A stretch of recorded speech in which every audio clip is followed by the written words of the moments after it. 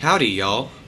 In this video, I'll demonstrate how to prepare Drosophila brains and retina for live imaging and immunohistochemistry with a focus on photoreceptor cells.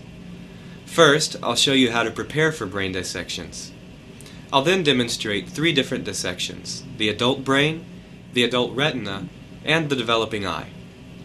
For each of these, the tissue may be fixed for immunohistochemistry or imaged live. Finally, I'll describe how we image live tissue, and I'll show some examples of live imaging using resonance scanning confocal microscopy.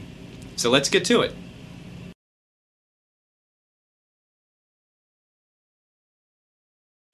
For good dissections, you need sharp forceps.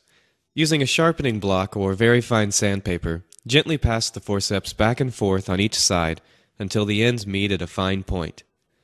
We use a standard sharpening stone.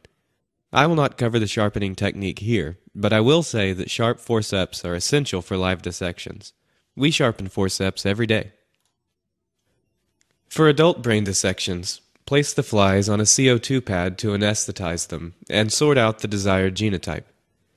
For pupil dissections, simply reach into the vial and carefully remove a pupa with your forceps, being careful to avoid breaking the pupil case.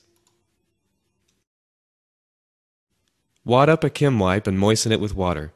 You'll use this during the dissection to remove debris from your forceps. Position a dissecting dish on the stage of a stereoscope and fill it with HL3 solution. All dissections will be conducted in HL3 to ensure that the tissue remains alive and healthy during the dissection procedure. Also, I like